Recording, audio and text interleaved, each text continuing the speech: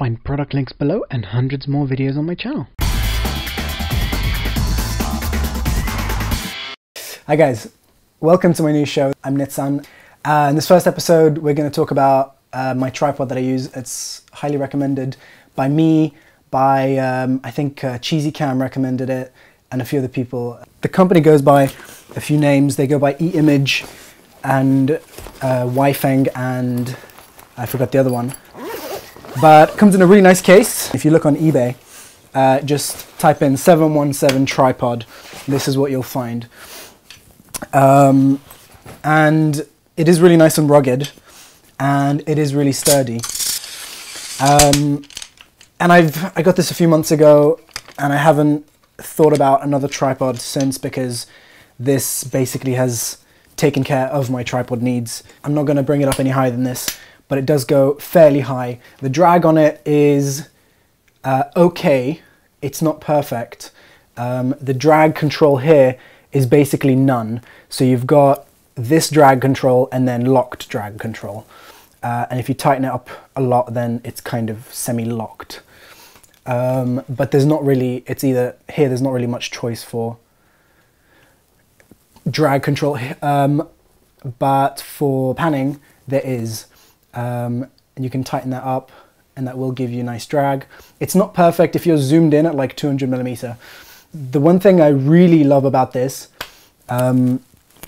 is the fact that it has the longest arm that I've ever seen on a tripod.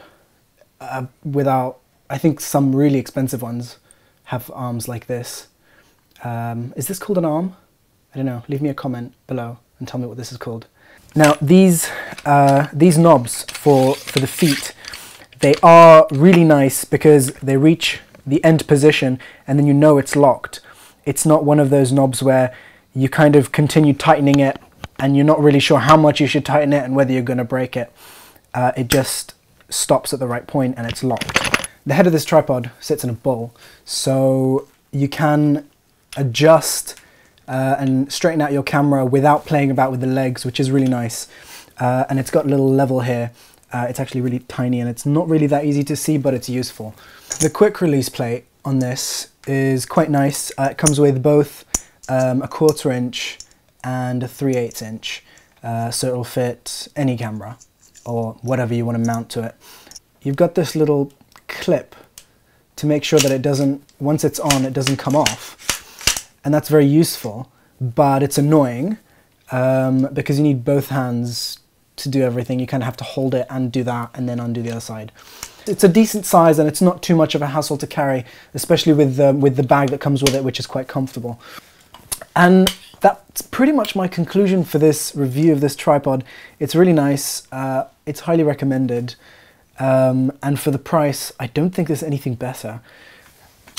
Alright guys, so thanks for watching my first episode. There's going to be a lot more stuff about DIY, there's going to be a lot more stuff about doing affordable filmmaking. The next episode, we're going to show you how to do a DIY turntable, so you can do really nice spinning product shots, or whatever your use for it is. So subscribe, because there's going to be a cool video every day. And thanks for watching.